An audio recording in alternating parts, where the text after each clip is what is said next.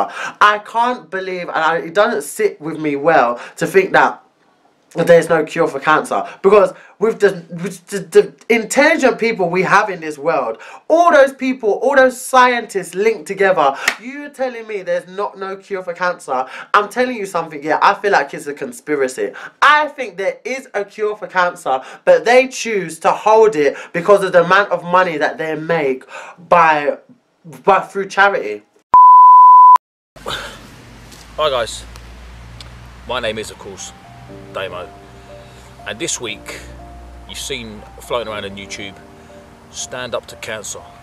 And what I'm doing with this upload today is I'm combining some comments from one of my friends on YouTube, Joye, with some of my own feelings about cancer and how I feel. And what I wanted to do today was film in a slightly more quieter location than my flat and try to give a different type of effect to the video, because most of us know what it's like to lose somebody who's got cancer, or have had somebody, friends of the family or a friend that has witnessed somebody battling cancer.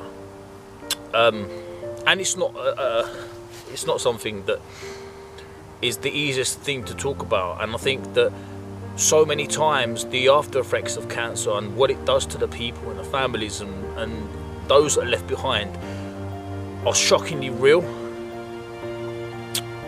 Many of you may or may not know that 6 years ago I lost my mum to cancer. She was diagnosed with both lung and liver cancer and passed away at 69 years of age. And 6 years on, it's still something that is very difficult to deal with. It's still very emotional.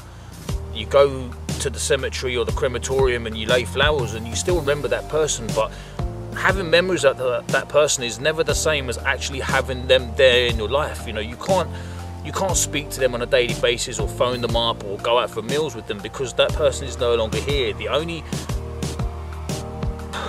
memories you've got of them is what you can remember mentally or photographically or via social media statuses that you may have posted once the person was alive. And this week, the whole idea of Stand Up for Cancer is to sit there and make a difference, to try and give people a more of a deeper recognition as to the effects of cancer and how it does affect those people that are left behind.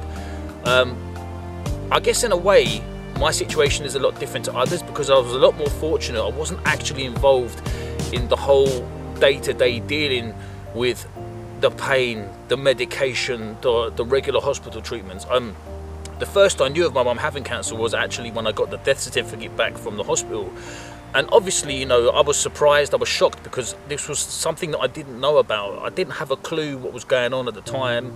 I knew that Mum was ill. Mum had said to me, you know, I'm ill, and she said to me that she had something called fatty liver disease, but obviously it ended up being that this was just something that she said to the family in order to stop us from worrying. Obviously, I wish that we'd had the opportunity to be there to give her moral support and guidance through it and be there for her, but unfortunately, you know, Mum didn't want to put the pressure on us that we had to deal with that. So it was a completely different situation. But there are many people out there that actually have to go through. There are many people that actually have to go through the pain of watching somebody go from being strong to the cancer destroying their body and losing all control of their bodily functions and going through pain. There was a cassette, and I'm going back in time a bit now because I know that people nowadays don't use cassettes, you know, everything's digital, but Mum basically recorded a cassette of her like last 4 weeks, and she did it a bit like a vocal diary where she was talking about her day to day, how she was feeling.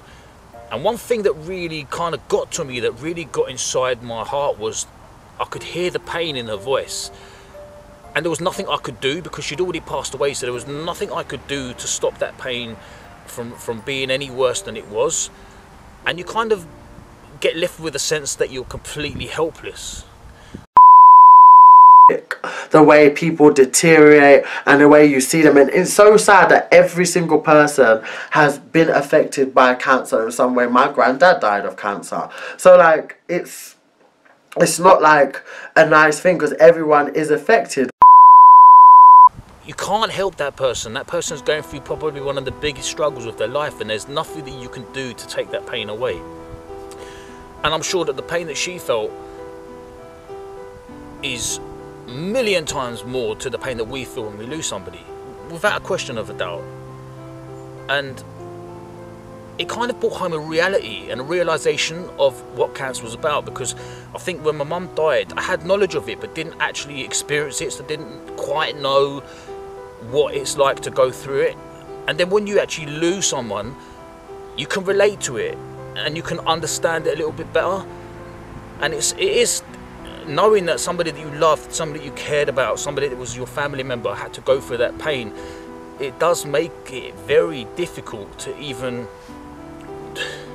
to deal with it, so to speak, because you know, you don't want that person to be in pain, you want to help them, and you're kind of helpless.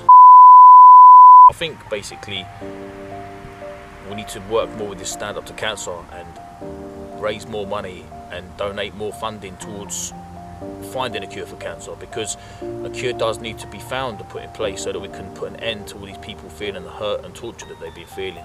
And we can do this through fundraising, we can do events, charity events, things like that, but we need to stand up to cancer and we need to sit there and not give it a place in our lives, and we need to prove that we can be strong, we can battle this just like the people that have battled cancer. And there has been some success stories, and hopefully there'll be a lot more in time to come. Thank you for watching this video, as always guys, it means a lot. It was quite a difficult video to do, and hopefully the message that I wanted to portray in today's video has gone across. So thank you. If you have liked it, give it a thumbs up. If you do want to see more content, I'm a lot more real life, I speak about things that you guys can relate to. So yeah, if that's you, you want some more of that in your YouTube, give it a subscribe, and I'll be back with another upload again soon. Thank you, and stand up to cancer.